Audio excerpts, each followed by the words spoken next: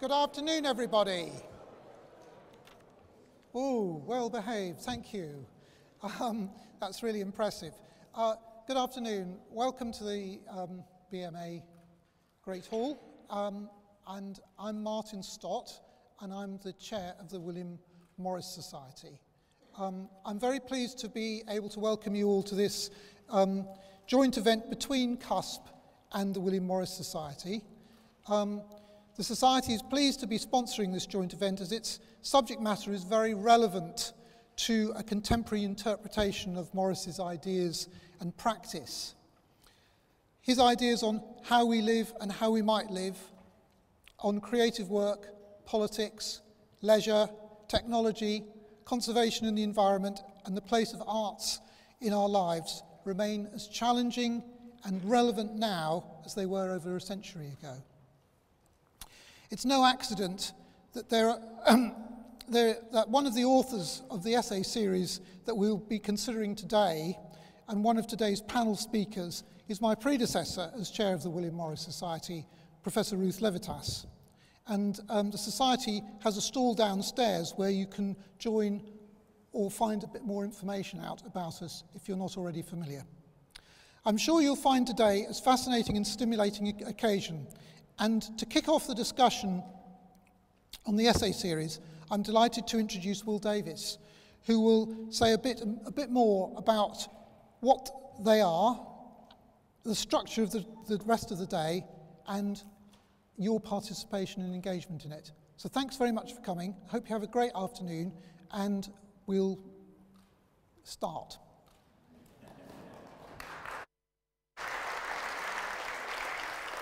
Well, thank you very much, Martin, and thank you very much to the William Morris Society for co-hosting today's event.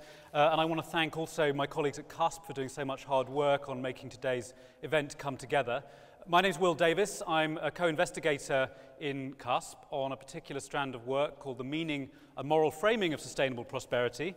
And today's event is the third in the what's called Sustainable Prosperity Dialogue, which is a series of public discussions of the meaning of prosperity that is chaired by Rowan Williams. And as you know, Rowan Williams will be with us later this afternoon to give a keynote.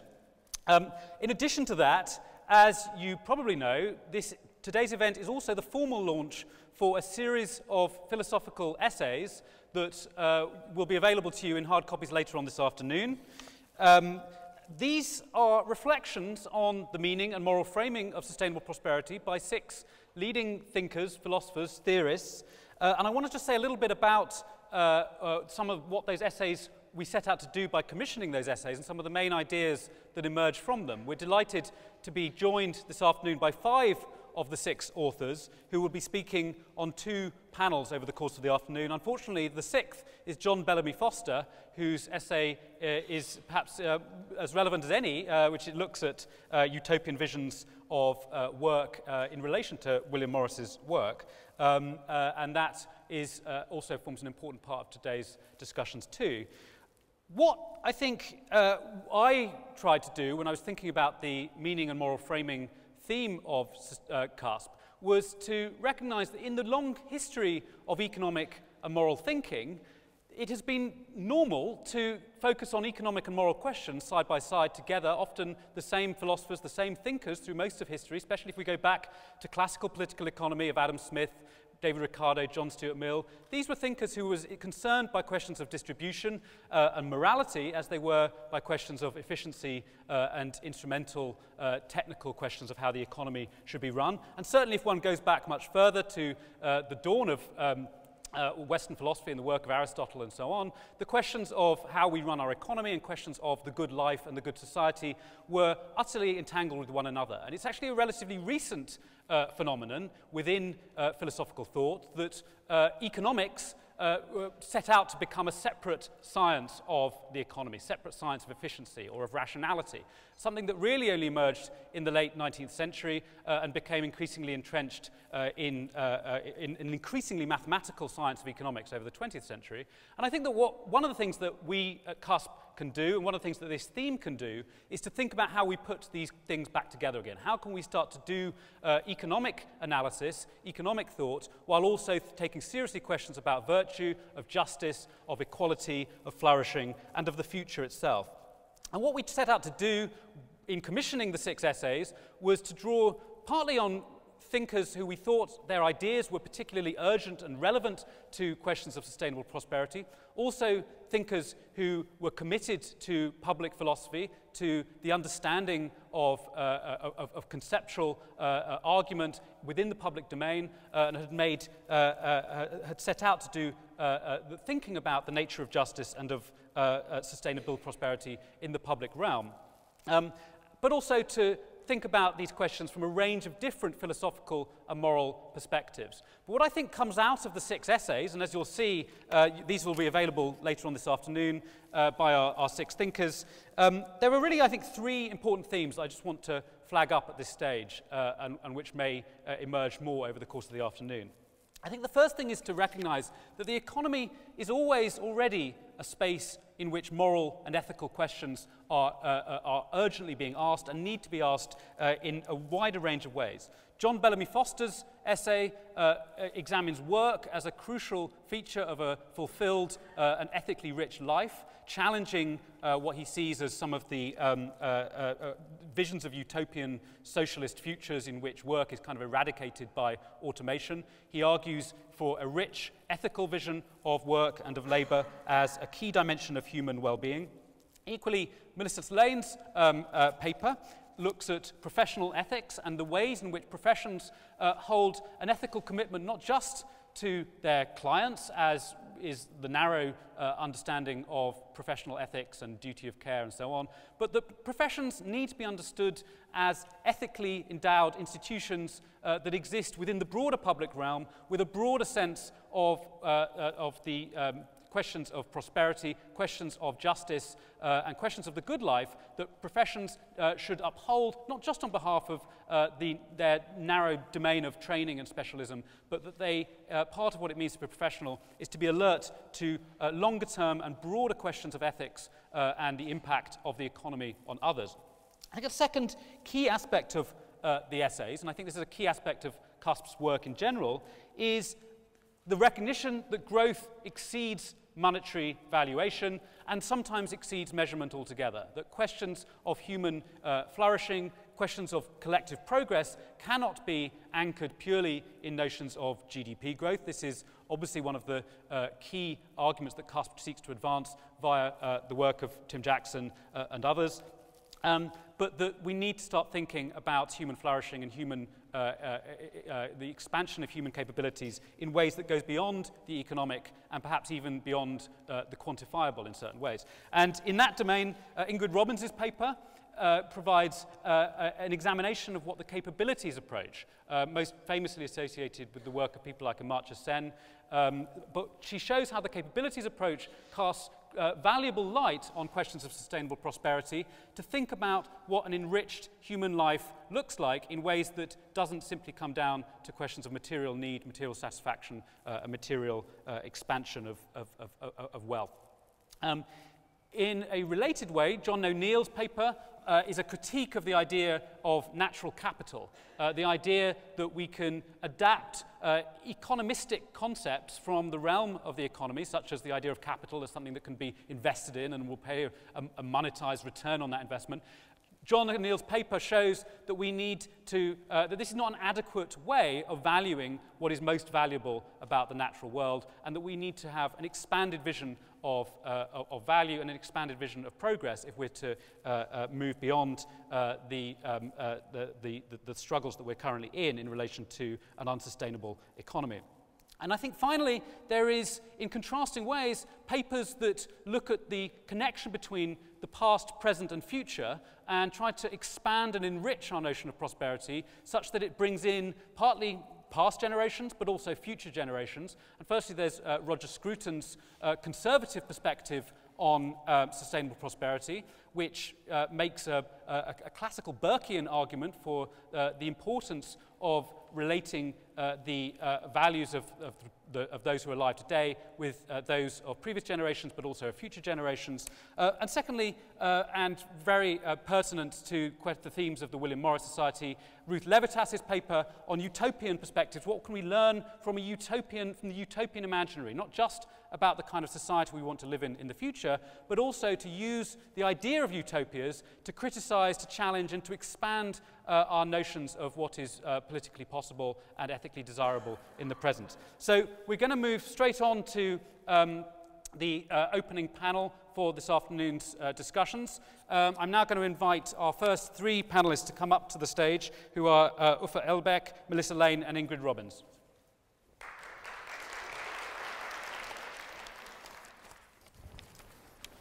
I'll just give a very brief introduction to our three distinguished speakers this afternoon. I was going to start with Melissa Lane. Melissa Lane is the class of 1943 professor of politics at Princeton University and director of the University Center for Human Values. She is co-convener of the Climate Futures Initiative, supported by the Princeton Institute for International and Regional Studies. And she was awarded a 2015 Phi Beta Kappa Teaching Prize at Princeton University. And as many of you will know, she is the author of a 2011 book, Eco-Republic, on lessons from ancient philosophy for contemporary ecological thought. And she's the author of the report that the paper that I mentioned, A New Professional Ethics for Sustainable Prosperity. We are also joined by Ingrid Robeyns, who holds the chair in Ethics of Institutions at the Ethics Institute of Utrecht University. She in 2016 was awarded an ERC Consolidated grant for the project Fair Limits, which examines the distributive rule that there should be upper limits to how many resources it is morally permissible to have. Her most recent book is Wellbeing, Freedom and Social Justice, The Capability Approach Re-examined. And as mentioned, her essay for the series is called Freedom and Responsibility, Sustainable Prosperity Through a Capability Lens. And then finally, we're delighted to be joined by Uffe Elbæk. Uffe is a Danish Member of Parliament. He's initiator of the Entrepreneurial Green Party, The Alternative, and a former culture minister. He is an entrepreneur, writer, activist, and motivational speaker.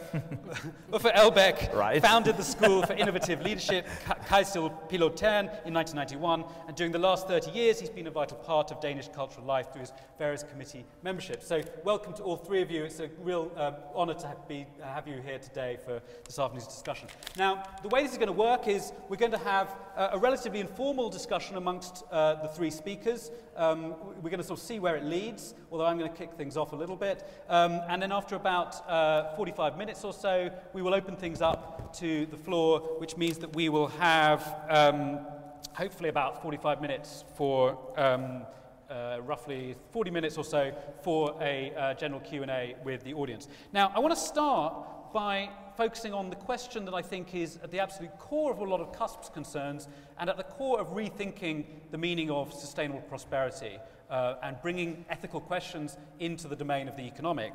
And this is the question of the relationship between material and immaterial satisfaction. Now, this is something which runs through a great deal of CUSP's work. It also runs through much of the essays that we've published within this series. But particularly, Ingrid, I think that this is something that comes out of your work on capabilities approach and is explored within your essay on this. I was just wondering if you could tell us, it's obviously a huge philosophical and political question, but how do we begin to think about the relationship between material and immaterial satisfaction and what this might mean in terms of how we think about economic progress as well? So if I can land that huge question on you to kick things off. Yes, so I think the first distinction, which is really helpful for any discussion, is between the standard of living on the one hand and well-being or flourishing on the other hand. So the standard of living is the material basis that we have for leading a good life. It's, you could either say your income or your house or your car or the stuff you have. And often governments, when they talk about the distributive consequences of their policies, they focus on those things. They talk about purchasing power. What changes are there in purchasing power of the population? But that actually is not, that's a very narrow focus. The broader focus should be on well-being, or the term you used, flourishing. And then there is a whole philosophical tradition looking at different understandings of well-being or flourishing.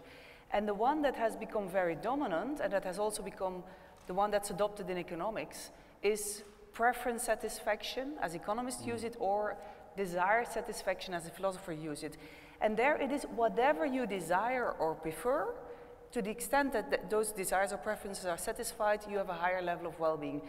And as we know, in the societies in which we are, capitalist societies, our preferences are molded. So that's how, if you live in a materialistic culture, you also have many more desires for materialistic goods. So there is the sky is the limit. There is no limit to what you can desire and prefer.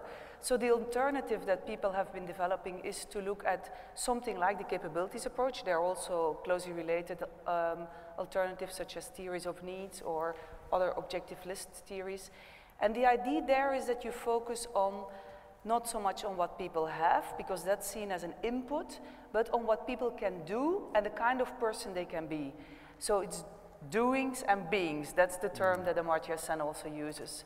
So for example, your health, your social relationships, whether you can have a meaningful activity in your life, those are the things that matter.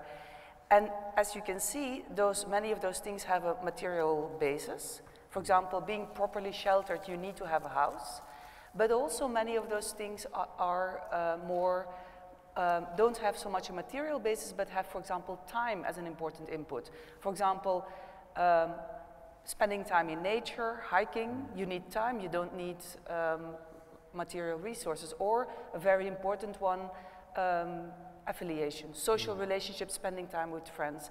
And so the way this can connect to the agenda of CUSP and to the agenda of everybody who wants to move towards a more ecologically sustainable future is by asking, how can we, in the way we choose our own lifestyles, but also in the collective conversation about what flourishing is, how can we move towards giving greater weight to those immaterial capabilities, those immaterial experiences and aspects of our being.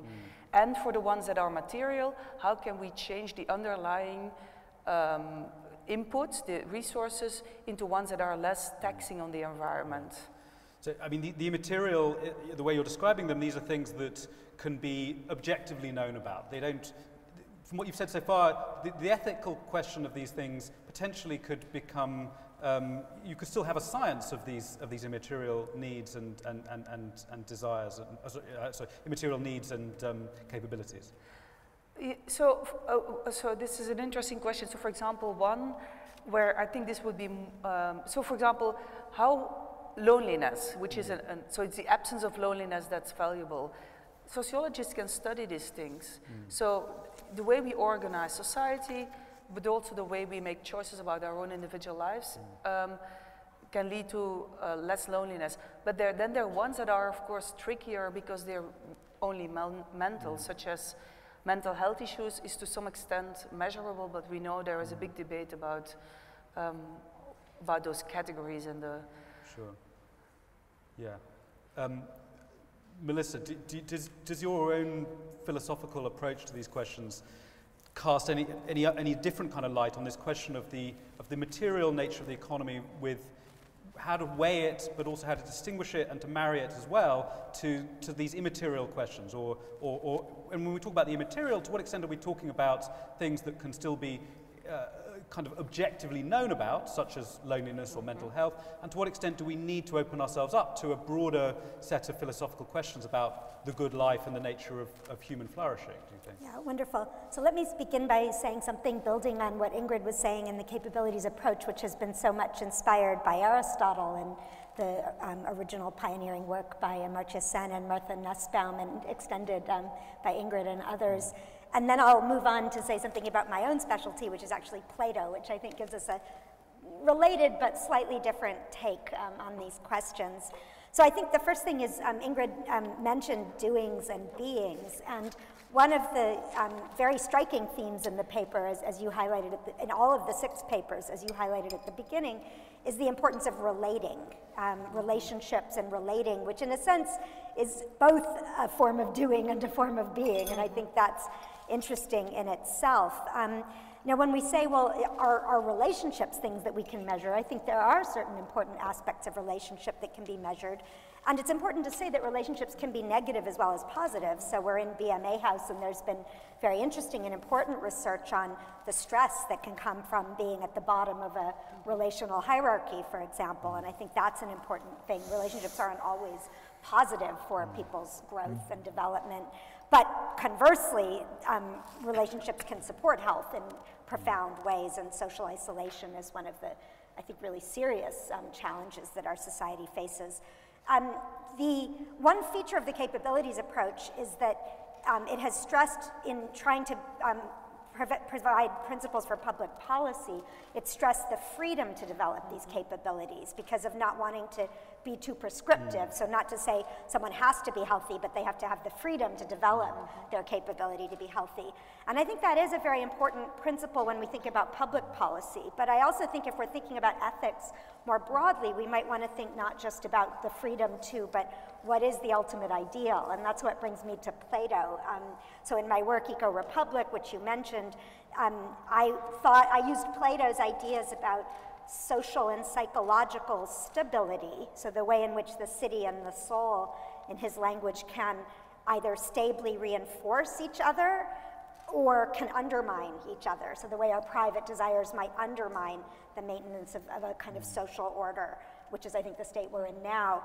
And I think in that sense, having a kind of ideal of individual and societal health, in Plato's terms, an ideal of its exercise, and not just the freedom to exercise it, but the actual exercise, I think is actually really important. So in my view, that kind of stability, psychosocial stability, is part of what we mean by sustainability, and so of sustainable prosperity. Right, that's very interesting, thank you.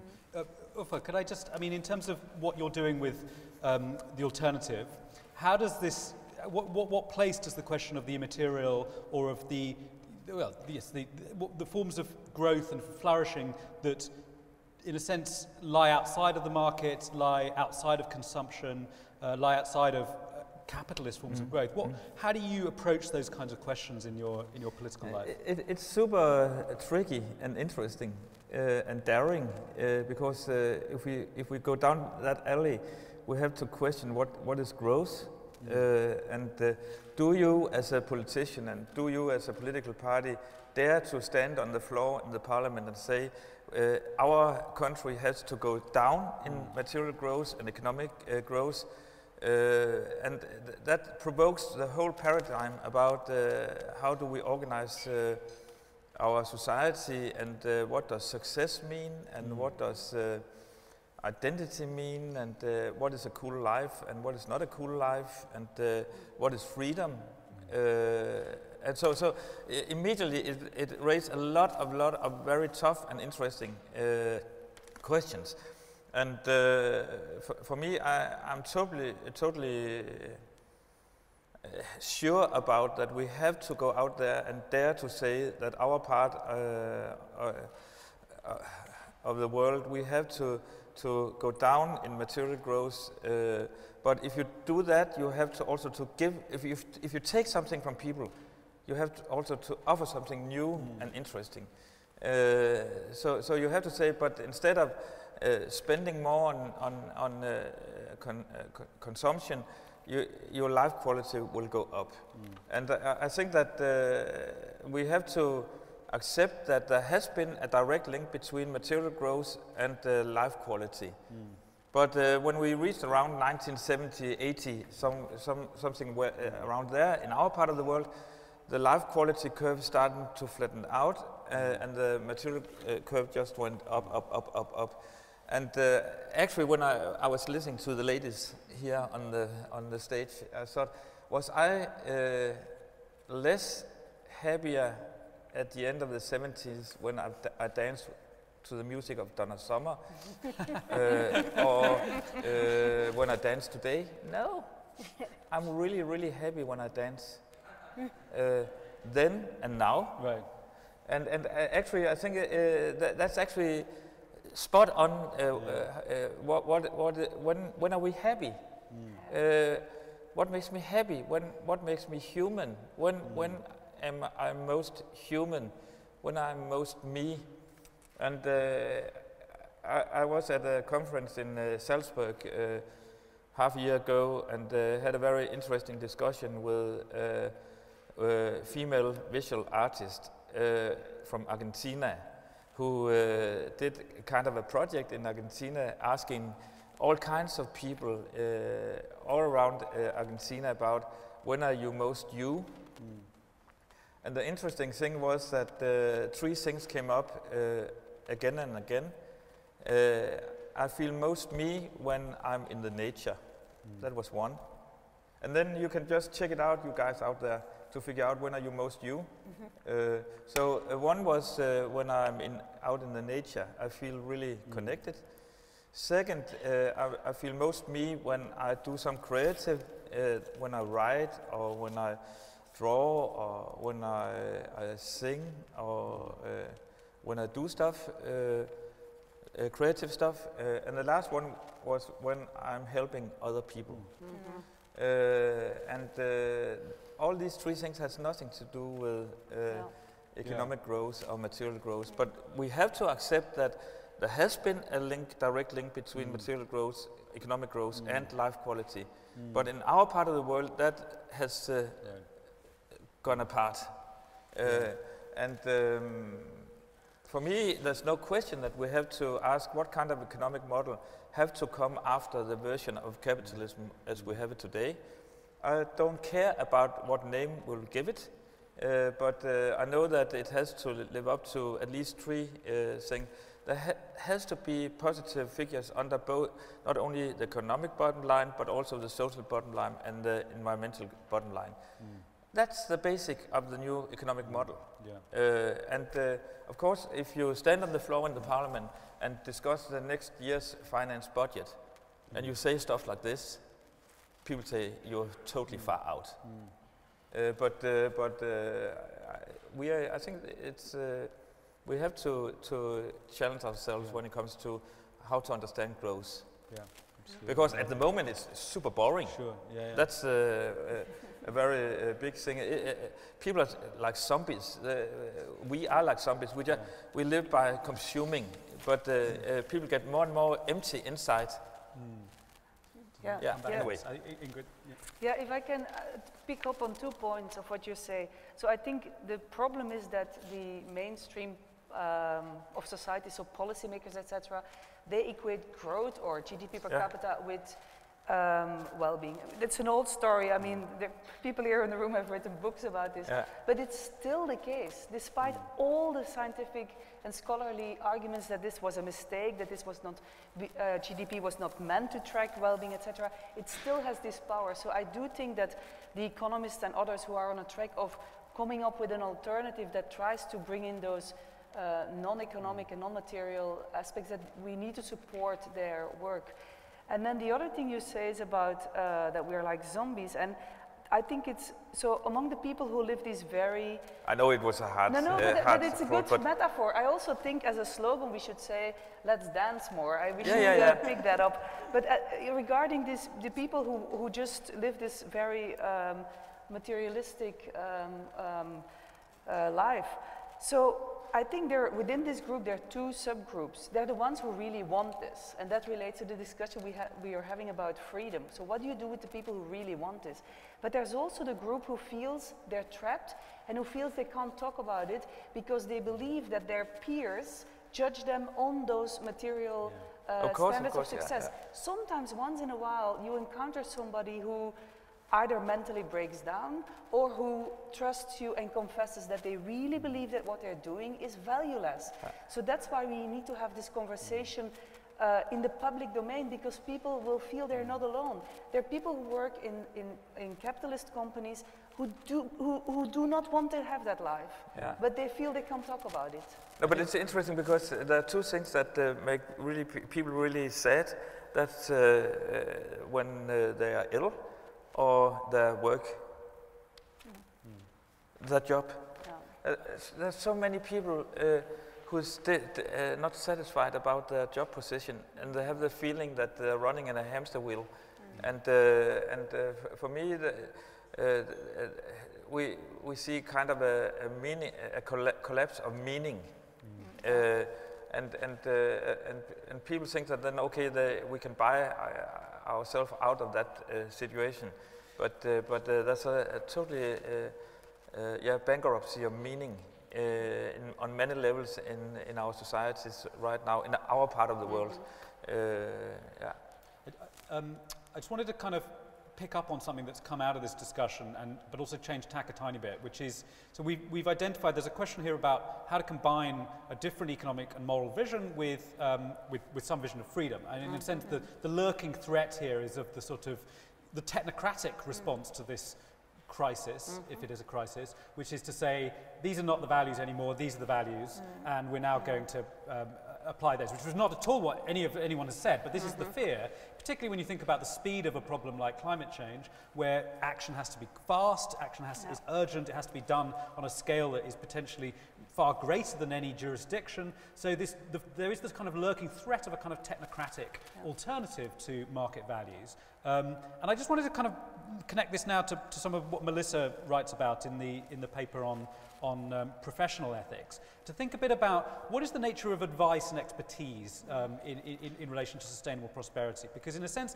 unless we've got some idea of scientific authority and of advice that is capable of engaging on the level of the ethical, but also of respecting the autonomy of people, which is, I think, one of the things that is going to be hardest in many ways in terms of getting away from a purely consumer-led vision of value towards a different vision, but without trampling on people's wishes and freedoms along the way. Again, a huge thorny dilemma, but perhaps you could just reflect on some of these questions about professionalism and expertise in relation to this. Yeah, well, actually, I'd like to even pick it up even in a broader context about jobs, as Uffe mentioned, because it does seem to me that part of the question, I think what people have felt very stuck by is this thing that we're stuck in the social order, we see that, and ecological order, we see so much of it isn't working, but no one knows whose job it is to fix it, and everyone is kind of waiting for everyone else. And part of that, I think, is the result of, the sort of division of labor, assuming that good unintended consequences are going to come about, and then not knowing quite what to do when we see the bad unintended consequences that have also come about. And so I want to look for that sort of meso level of ethics, where it's not just the individual, although I think the individual level is important, and we might talk about that more later. We're not just waiting for government to act, though that's incredibly important too, but it's also about what can people do in the roles that they occupy within society more broadly. And I focused on that in the case of the professions, which is of course a relatively privileged area, people with expertise and certain kinds of obligations, but I think one could also run that analysis more broadly. And so my thought is that really it's not enough to say, well, I'm just doing my role, and in a kind of blinkered way, it's not my fault if the overall consequences and outcome of society is flawed. One has to say, well, what is my role doing either to contribute to those problems, or what could it be doing in order to solve them better? And so I think that is an obligation that we each have within the roles that we occupy within the market, within the economy, within society more generally, as well as roles as individuals and as citizens. And in the essay, I say that there are kind of three levels. So one is, given the existing norms of my position, am I leaning as far as I can in the direction that's going to be most constructive? Or am I kind of making excuses for myself? And I think this is something that applies to all of us. The second level is, within the debates about the norms of my profession, can I play a more constructive role, take initiative in order to change the norms of the profession so that it might become unethical for them to reproduce certain kinds of social harm? And then the third one, and I think this is where it picks up your question about expertise, the third one is a kind of debate about, well, what's the place of that profession within society more broadly? And there I think it's actually really important to say, whereas in the first two, a given professional is playing a kind of expert role. Professionals themselves are not the experts on what their role in society should be, or they're not the sole experts. And there I think it has to become a real social dialogue where you're also listening to criticism from society that, the way you've been practicing architecture or banking or whatever it might be, university professing, is not adequate and needs to be rethought. And there, of course, one has expertise to deliver into that conversation, but I don't think that one should have the last word on what one's own role should be and its Does this imply a sort of fuzzier jurisdictional boundaries in some way? I mean, more permeable jurisdictional boundaries where people are less certain of exactly what their duty is in some sense? That's a really interesting question. I think that's the challenge, is that, of course, you know, there are legal norms and there are moral norms, and so there's always some play between those, and we're kind of wanting to push the moral norms further and then get the legal norms to catch up in a way.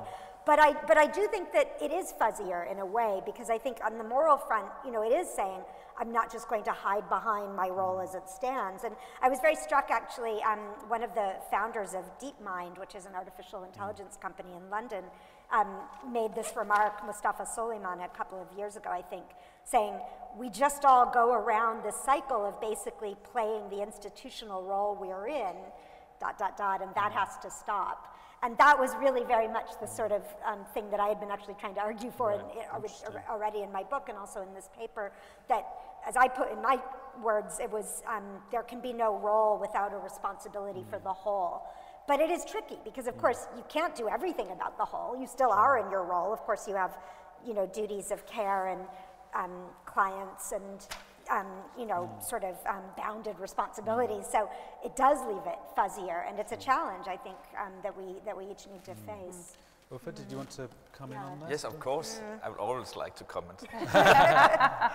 Anyway, no, but this is really also interesting for me. Right now, I'm a politician. I'm a national politician, but in the past, I was also an educator, and I founded a very entrepreneurial, social entrepreneurial education called the Chaos Pilots back in the beginning of the 90s, 91.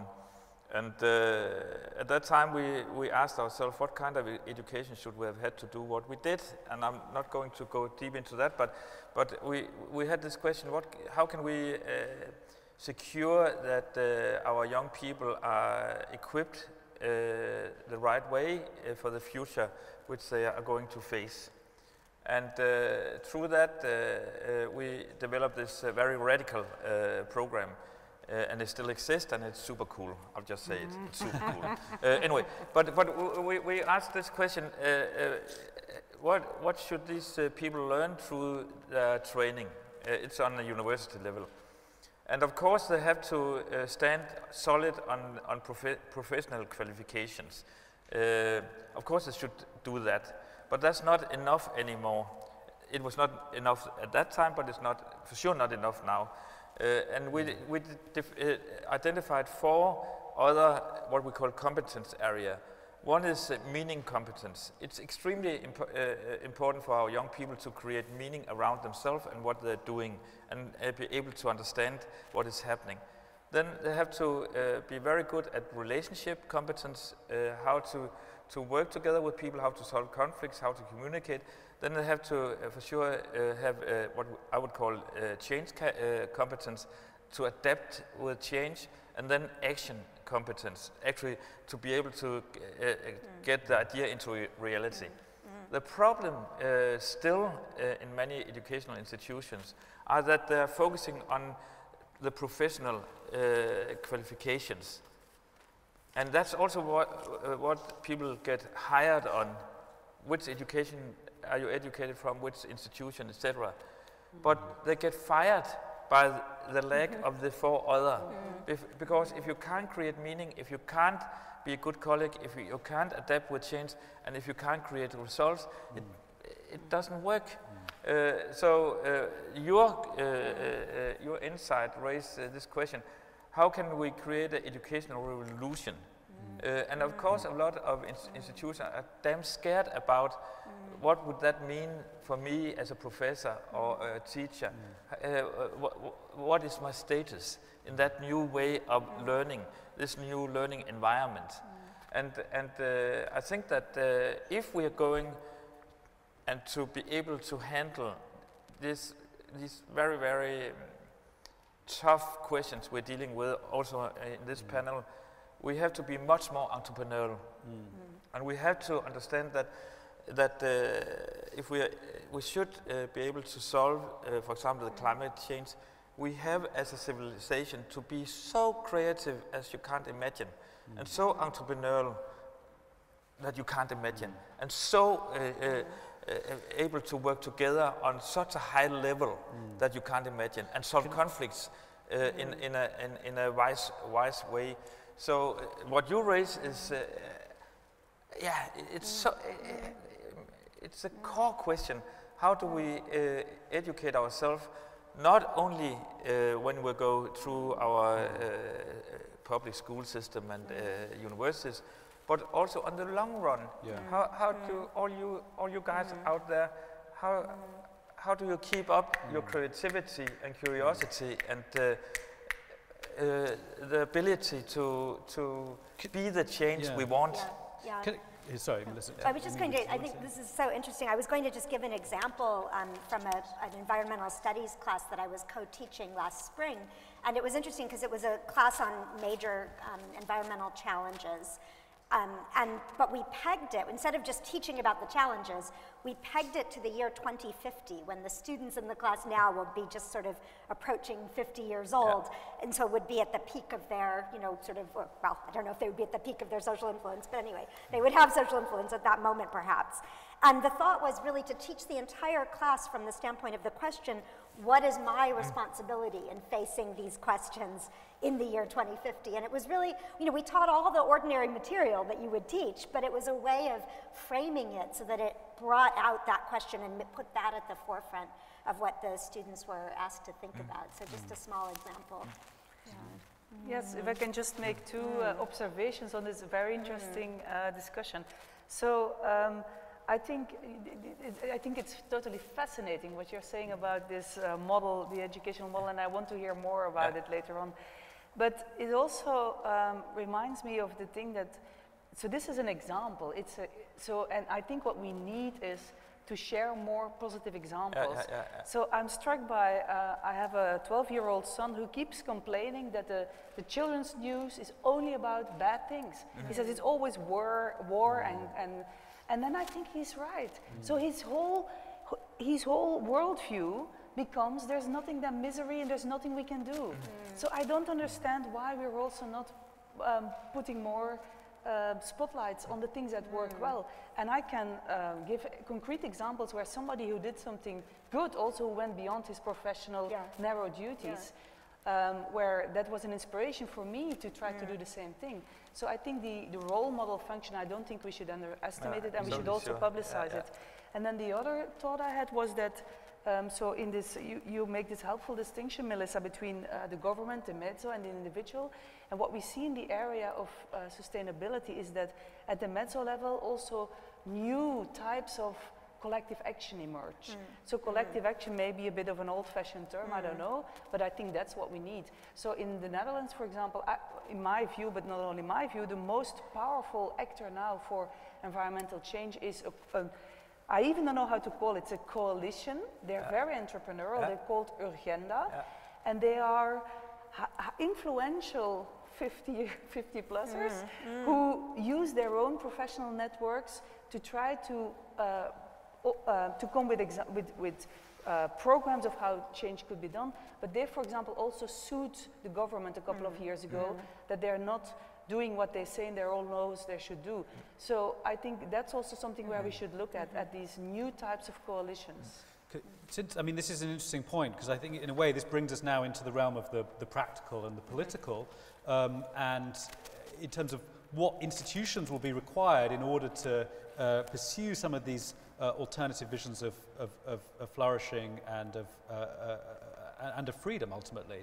And I just thought it might be interesting, just particularly in the sort of dark times we feel ourselves to live in a lot of the time, to do some of this kind of sharing of hopeful, practical examples of this nature, perhaps even utopian examples, given the title of the today's event. And I mean, maybe we could just start off with you. I mean, I'm sure there are plenty of things that you seek to do with the alternative.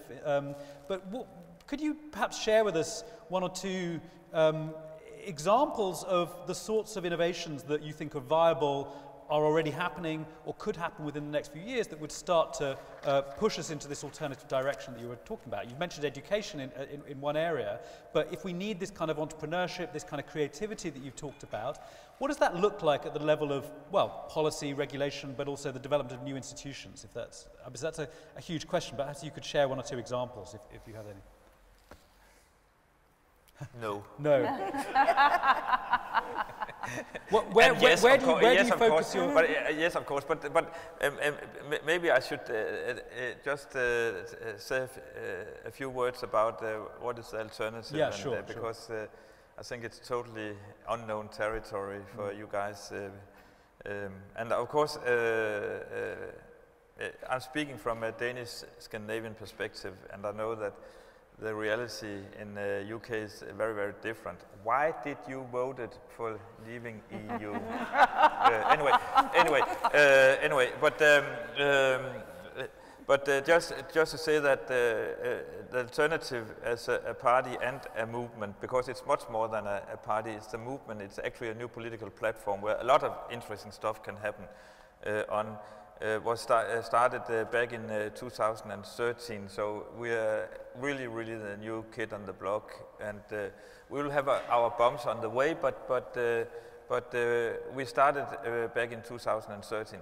And I just want to tell a very short story about it, because I had just stepped down as Minister for Culture at that present government, a center-left government at that time, and was just an ordinary MP, Member of Parliament, and I was totally frustrated about my own government and my own cabinet, and started to express some of my views, which was not the most diplomatic I could do, but so I had this, I really felt that politics just, it's fucked up, and it's I totally lost the meaning of being part of the parliament and that kind of established political system.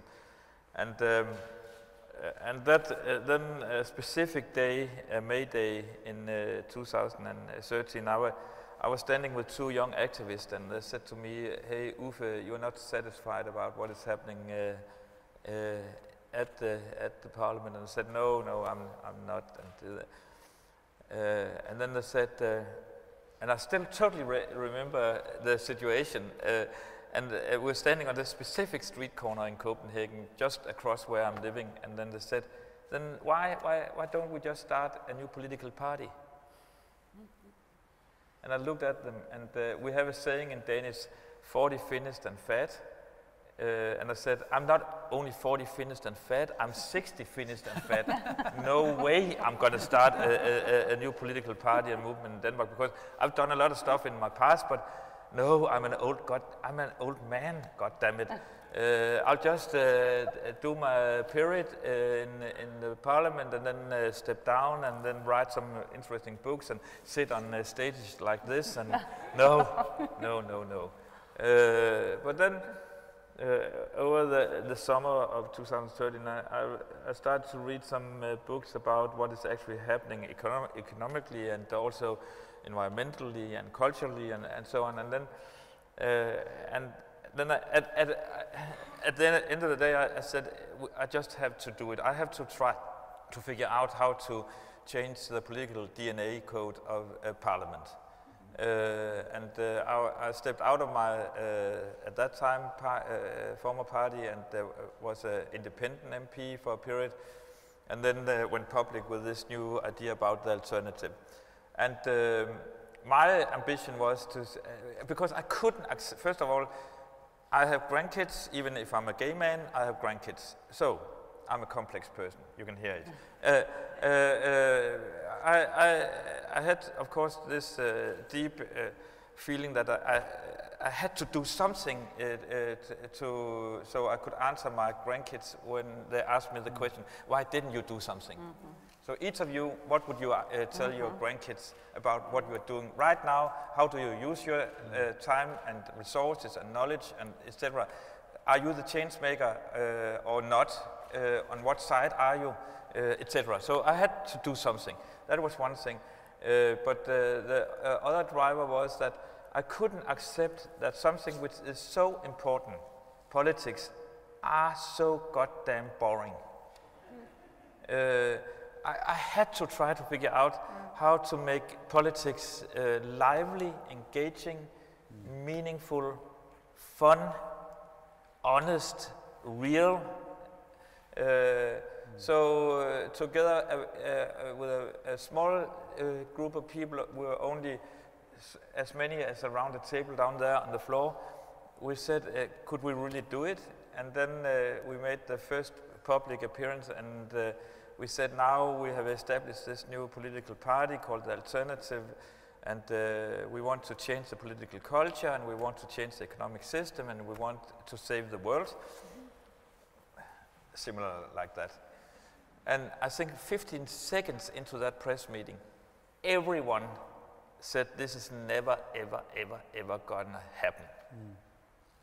And that was the case the next 1.5 years. Every time when we tried to tell about it, all the established media said, this is never, ever, ever gonna happen. But we succeeded to get enough signatures, and we got on the ballot. And in the national election, June 2015, our first election, we came in with around 5% of the votes. We were the third biggest party in Copenhagen, and so everyone was totally taken by surprise. And we just came out of local election in November, and again came in with really, really good numbers. And we tried to figure out how can we move representative democracy to involved democracy.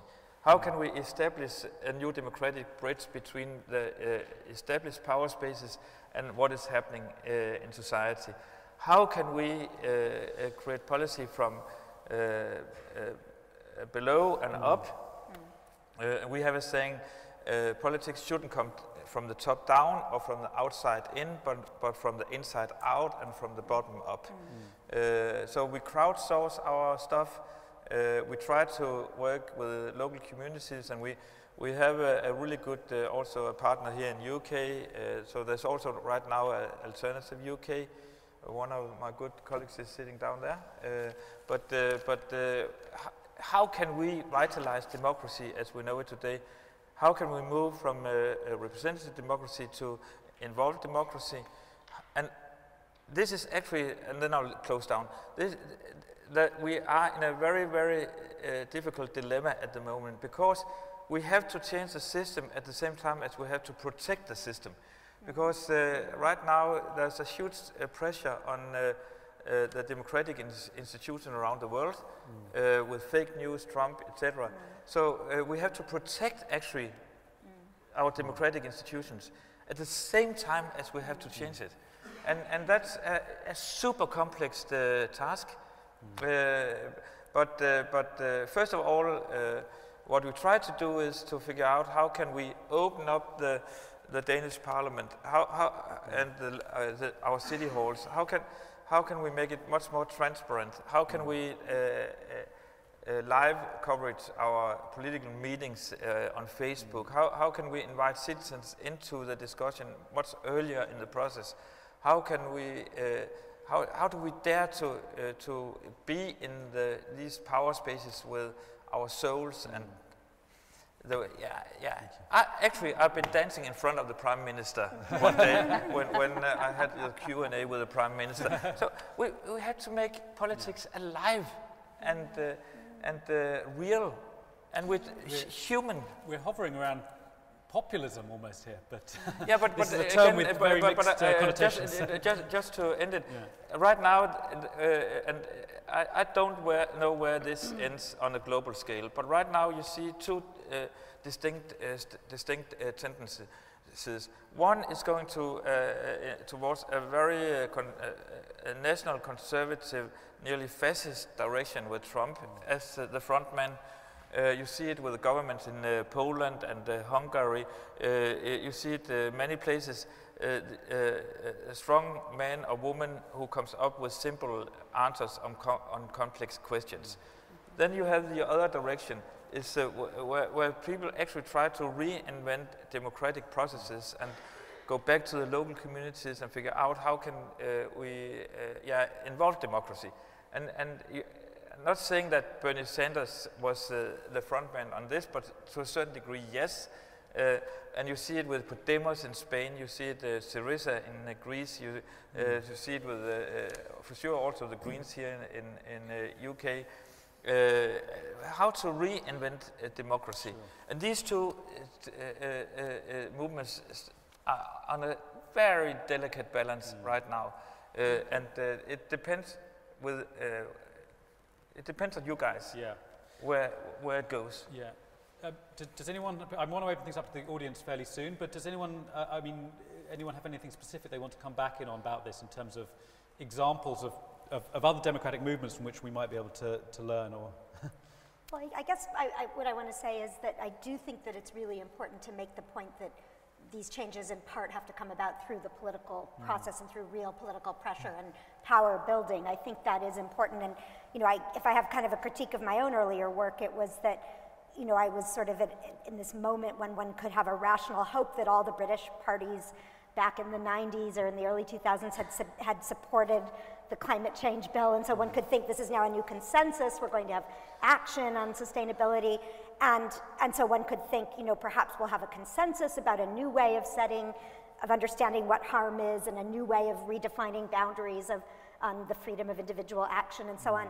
And I think, one has to say it may not come about entirely through moral change and consensus. It may come about through political activism, and it will have to come about through political activism, political organizing, political a lot of a lot of super interesting stuff is happening in the UK with flat pack democracy and the people in Rome, and there's a lot of. But even in the U.S., I mean, one of my political science colleagues has done a study of different American states, and some of them have very similar demographic and other political profiles, and yet in one state there's been significant action on climate change, and in another comparable state there hasn't, and that's explained by political mobilization and political deal making, sort of enlightened negotiation strategies and so on. And I actually thought that was a very instructive thing to say that a lot still rests in that space of sort of savvy and enlightened political action. So. And ever to sort of, maybe not fight dirty might be putting it sort of too strongly, but to be up for a bit of a, I mean, so when you say mobilization, there's a sense of actually this is kind of agonistic in some sense. Well, that's politics. But again, it comes down to people. It's really interesting, and now I'm speaking for sure as a Scandinavian person, because we invented the welfare state, you know that. Anyway, so if you go, try to track down the history of the welfare state, where did it actually started? And what was the driver behind it? And it was not a big political strategy paper from the Ministry of Finance who did it. No, actually, and it's actually a very hopeful story. You asked for hopeful stories. That Denmark went bankrupt in 1813 because we were on the wrong team against you guys. So we lost the war, and the British came and stole our army and all that stuff. And so Denmark went bankrupt in 1813. And if that was the case today, all the guys from the Ministry of Finance would come out and say, we have to work more efficiency, we have to cut down, we have to all kinds of stuff. The whole neoliberal approach. But what happened in 1814, that was the year when we decided as a society to invest in people, that every kid would have free education 7 years, and I think that's a beautiful story, that the whole country went bankrupt, and 1 year later we decided to invest in the common good. And out of that grew all kinds of new movements, farmers co-ops, workers movement, all the and if you really concentrate it down to one thing, is that people are coming together in meaningful communities to solve concrete problems. And I think that's really the key DNA if we should be able to handle what we are facing right now, that we're coming together in meaningful communities. Yeah, one more thought on this, which is, so I agree that this is crucial. So to have this movements from below, but there are two things. One is that I worry that many generations have forgotten how to also be collective, to engage in collective action, to be activists. So when I was a student, we all were activists on something, but my students now, they're busy with their jobs set aside. And the other thought I have is that we shouldn't have one size fits all, because the kind of, so you ask the right question, are you an agent of change? But you can be an agent of change in many different ways. So I think there's not one model. So political pressure is one model, but you also have entrepreneurs who actually change the commercial system from within. You have people who develop the visions. So you have many different types of change you can try to bring about, and they fit with different personalities. But I do think the question is indeed, what are you doing? And then pick one of those options and go for it. Totally.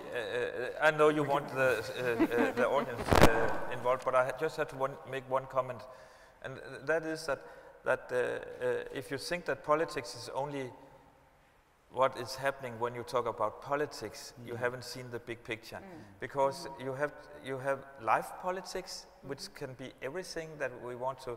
I want to create a city garden, urban garden, or I want to be involved in my local community, blah, blah, blah. And then a little part of that is what is happening when it comes to traditional party politics.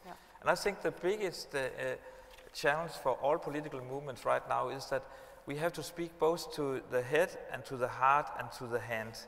And most politics these days are head focused. It's very nerdy. But how can we involve politics from the heart and also much more activist through the hands?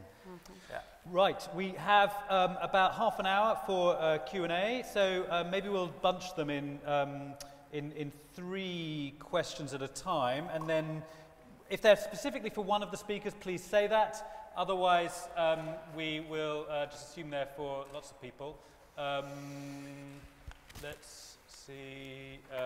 Okay, so there's a gentleman there, and then one there, and then one in the middle. So first of all, just here at the front. Just there, yeah. There should be mics coming, I think. And, do you think people are not engaging with the bigger problems of society, such as climate change, because we've been enslaved by mortgage and rent payments, and people are too concerned about just basic living rather than higher thoughts? And then there was one just to the left there on that table. That's right there. Yeah, that's it. And then there's one in the middle. Sorry, so I've seen you. Thanks.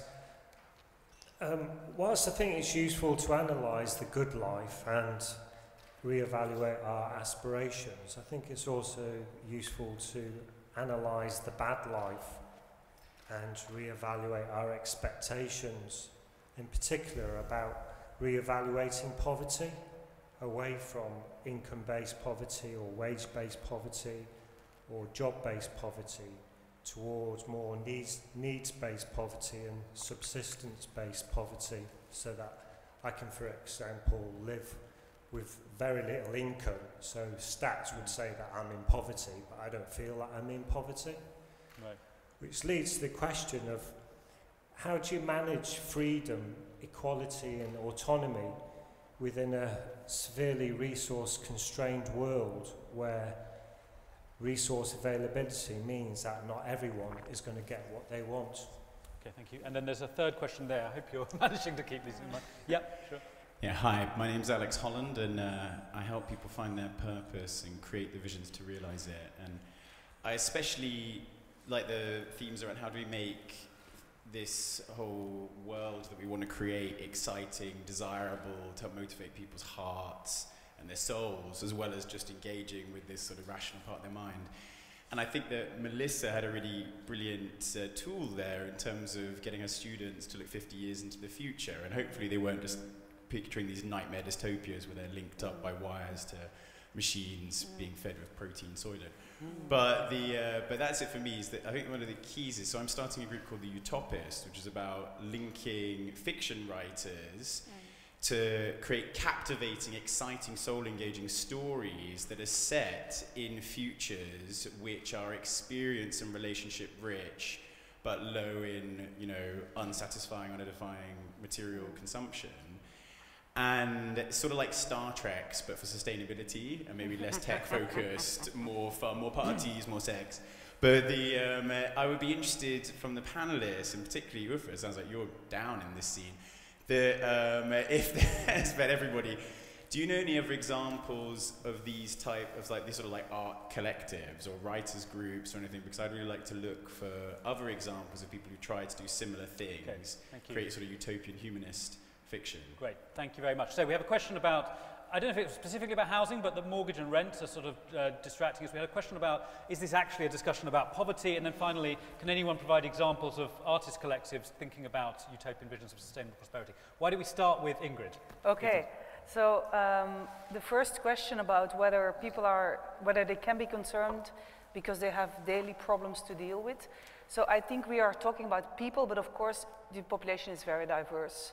So it's true that because of changes in the economy and especially increasing inequality, that more people who were in the middle classes are also increasingly getting into financial worries.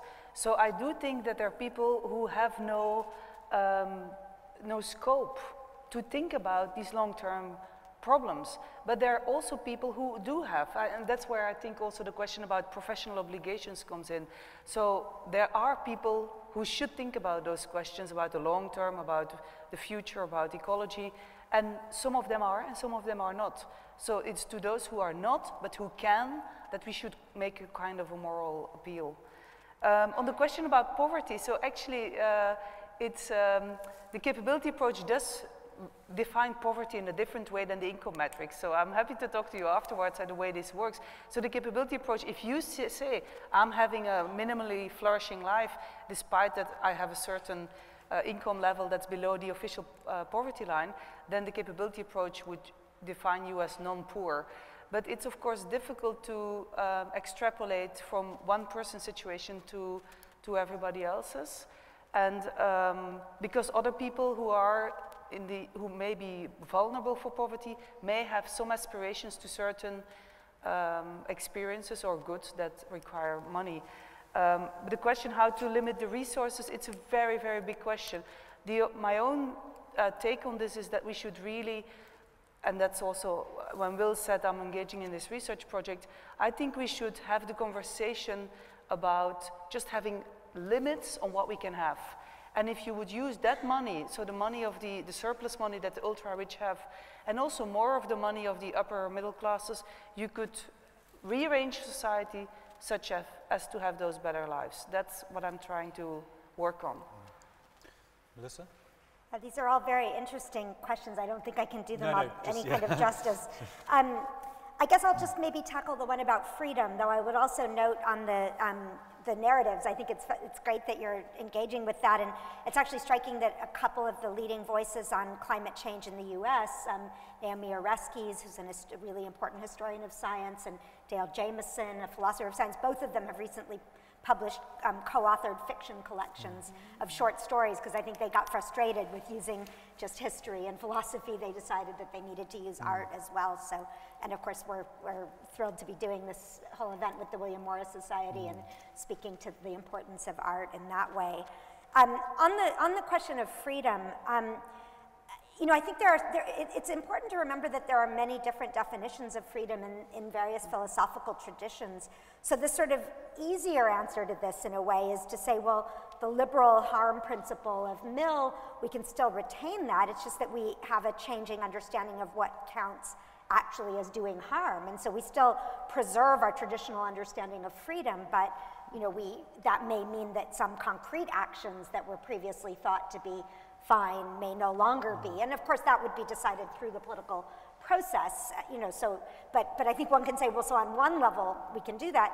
But it is also worth thinking about other philosophical traditions. So to take an extreme example, Stoicism, which would say we're only free when we're free from certain kinds of dependence and have a certain kind of inner autonomy. Now that's a very extreme philosophy, but it does give us a very different idea of what freedom would look like. Notoriously, you know, the Stoics thought you can be free even in a jail cell, you can be happy even when you're being tortured on the rack. Now, you know, many of their people responding to them said, really? You know, really? I mean, it's, you know, it was a counterintuitive belief, but I think it's still worth thinking about the idea that freedom from different kinds of constraints, different kinds of dependencies, actually there are many different ways of thinking about that, and we might want to recover a richer repertoire there. Thank you. And Uffe, is there anything particular you wanted to respond to there?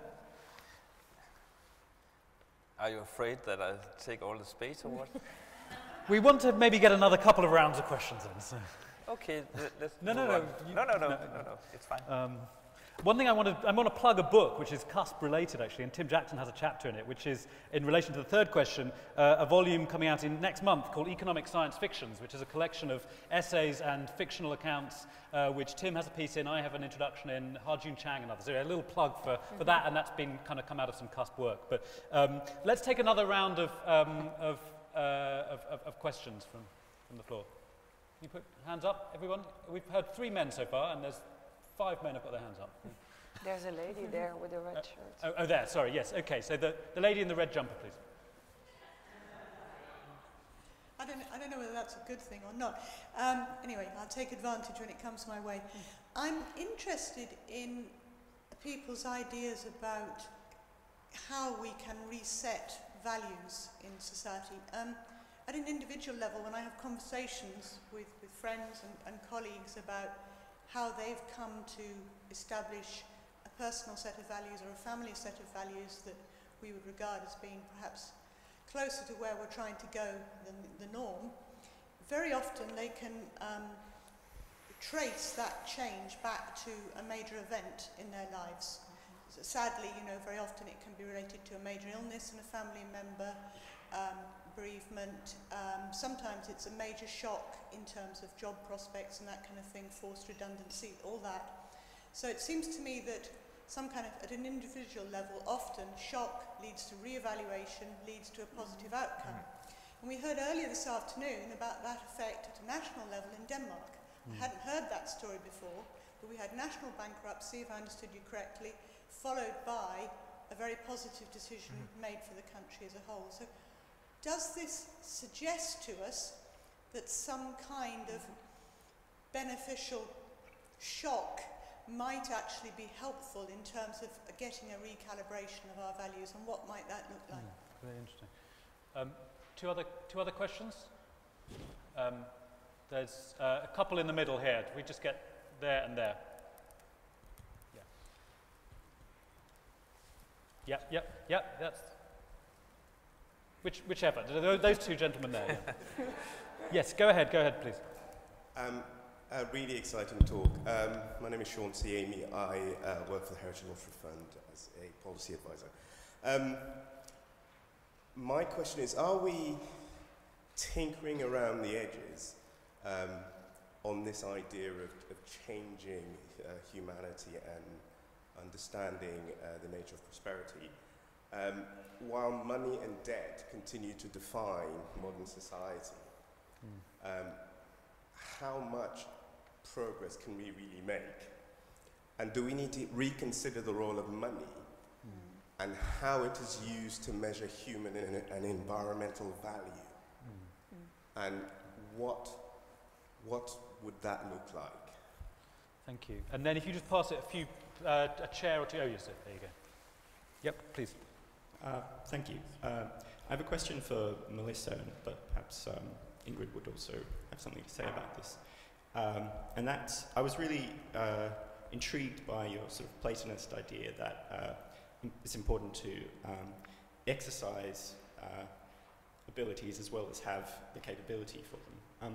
I was wondering if you could say a little bit more about what that means, and especially to what extent it either is compatible with the capabilities approach, whether it's in tension with it, and what that means in theory, but as well as in practice. So we have three, and Uffe, would you like to start on this occasion? Okay. Yeah, where should I start? I think, first of all, I think we, to the gentleman concerning money and work, I think we have to question the way the bank system and financial system are working, how we produce money, the concept of producing money. And that's something we are working very focused on right now in my own party, to figure out how can we reorganize the bank system in a way that which is meaningful. And through that, I think we have to stand up for basic income, if we have to face the new reality and secure a new kind of social net under each citizen, we have to discuss about basic income, and through that we lower the work hours. When we had our national election campaign 2.5 years ago, we said we wanted to have only 30 hours work week, and everyone went mad. How can you on serious argue for a 30-hour work week? We have to work more. We have 37 hours work week in Denmark at the moment. But we have to actually to raise these questions and figure out to work less and live more. And we have to question the financial system and the concentration on capital. And we have to discuss what is money and who have the right to produce money. Super interesting, but also tough questions. And everyone who wants to be part of that discussion, please come. I want your names. And then just one remark concerning freedom. I have this distinction between freedom to and freedom from. And that's one distinction. Another distinction is outer freedom and inner freedom. Mm-hmm. And of course we have to understand that we need outer freedom to a certain degree, that I'm not afraid that if I get ill, somebody will, there's a good health system, or if I want to educate myself, there's a good free educational system. I have a bathroom inside my apartment, not something we share together, the whole house, etc. That's all connected to outer freedom. But at least in our part of the world, we have secured that to all together. So we have secured that.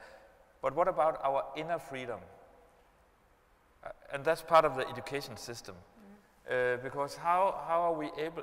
There's so many of us who hold back our life energy that we really don't dare to say what we think or feel or the way to react. For example, we had a little tension going on here when you didn't want me to answer some of the question. And I said, hey, do you really want me to answer? Suddenly there was a little interesting tension. Now stuff is getting hot. Now it's starting to get real. And I think that's what really makes me really sad when I see people who for a long time has held back their own inner life energy. And I know what I'm talking about because I'm a gay man, so I know how much I've withdrawn my own life energy as a gay person when I was young. And I know a lot of other people do it, not specific concerning sexual issues, but that we are holding back who we are, and we don't really dare to say how I see things right now. Mm-hmm. So freedom to and freedom from, and then outer freedom and inner freedom. I think the good guys have to take back the discussion about freedom, because at the moment it's the neoliberal guys who owns the label of freedom. And I think I know I'm speaking black and white now, but I think that we have to take back the understanding about what freedom is. So it's a very, very important discussion. Thank you. Melissa. Yeah, so let me try to address the capabilities question, and then I'd like to say something brief about the shock question. And the money question is incredibly important. On the next panel, you'll, I hope, have that addressed, because that is so central to John O'Neill's essay, among others. So on the capabilities question and exercise versus freedom to exercise, so in a way, Plato and Aristotle were really at one with the importance of actually exercising. I mean, in Aristotle's developed ethical vision, it is all about exercise and actualization. That ultimately is what we're aiming at. I think in the development of the capabilities approach, as I said, because the aspiration was to develop public policy for, broadly speaking, sort of small L liberal societies, I think there was this important thought to say, well, we don't want to force people to have to exercise and so on, and so there was this emphasis instead on just developing the freedom too. But I do think when we're having this conversation about moral and social ideals, we have to say, well, would it be as good a society if everyone had the freedom to be healthy, but everyone was actually deeply unwell? Would that really be the good society? Now, one way of thinking about that, there's all kinds of ways to try to bridge that gap without falling into a kind of really deeply problematic illiberalism. So one way that people have talked about a lot is kind of choice architecture, nudging. So how do you set the social default so you don't force people to do certain things, but you also encourage them and express perhaps a social valuation of people doing certain kinds of things. So I think, that I would sort of look maybe in that space to say, I think we do need to have the conversation about exercising capabilities and not just being free to exercise them, but we need to do it in a way that, respects important traditions and laws that define a sphere of free action that we don't want to trample over. Just on shock, so I was very much moved by what you said about the people resetting their values on a personal level, and I think many of us will have resonated to what you said about loss often having that effect on individuals in a profoundly positive way, in a way. But I do worry about appeals to shock in the environmental space on a social level, because actually there have been, I think, for years I've heard some people who just are so distressed by the lack of action on climate change, and people sometimes say things like, oh, well, if there's a really terrible catastrophe, then we'll finally get action. And I think actually my fear is that in that situation you'll get exactly the kind of perhaps ill-informed, technocratic,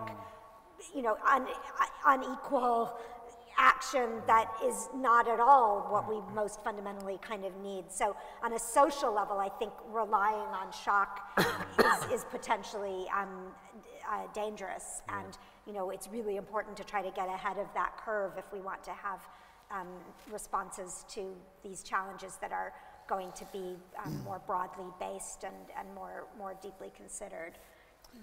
Ingrid? Yes, so I'll also like to respond to the two questions that Melissa responded. On capabilities, so I spent the whole of 2017 finishing a book on the capability approach on which I worked for 12 years. And the good news is you can download it for free from the website of Open Book Press, and it has the answer to the question. And the answer is, well, it has a answer, my answer.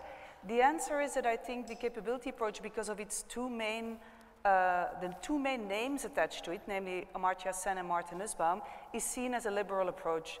But I think it's not purely liberal. It doesn't need to be liberal. It can be more soft liberal. You could even think of more conservative or communitarian versions of capabilities approach, although there is a certain at a certain point, you violate certain basic claims of the capability approach. There's also much recent literature on this that actually says that if you only have freedoms, you get into some sort of inconsistencies. That many of these freedoms at some point in life actually require exercising, and sometimes also forces of sometimes playing coercion, sometimes nudging, etc. So I think the question, to what extent you always have pure freedoms, to what extent you actually have the other opposite, which is coercion, or things in the middle, is open. And in the case of climate change and ecological sustainability, it's a big one. And the question about how to reset values in society, I think that's really, really, really key. Because now our values are set by the society in which we grow up, which is advanced capitalist societies. And I recognize at the level of individual change that sometimes it's a personal shock, but there are two other thoughts I had, and one is you can have choices that people make that are not a shock like illness, but for example, engaging in volunteer work. So when I first studied economics before I studied philosophy, and I always said that I learned more from engaging in volunteer work as a student than from studying economics, because it brought me into contact with people I wasn't into contact with as a student. And there is a thing we haven't discussed yet, and that is that we have increasing segregation in society between different groups of people. And for those reasons, I also think it would be good also to reconsider something like a national civil service to all young people, just to get more, to change consumers back into citizens. So because that's what has happened over the last decades, is that we have been coming to define ourselves primarily as consumers. Our students are often, they act as consumers, which is logical because you charge them huge fees. So how do they act? Well, they act as consumers. So I think there is also this question about how to change institutions and how to encourage people to take certain decisions. And one thing we could study this is also to look at how over time changes have happened, but also how countries differ. So for example, some countries have certain social institutions that may lead to different sets of values, and then you could use those to reset values, individually and collectively. It's now gone 3 o'clock, so I'm assuming that we probably need to draw things to a close at this moment, which I'm sorry that for anyone else who had questions they wanted to raise, but it's been a fascinating discussion, so I just want everybody to join me in thanking Uffe Elbæk, Melissa Lane and Ingrid Robeyns, and then we'll start again in half an hour.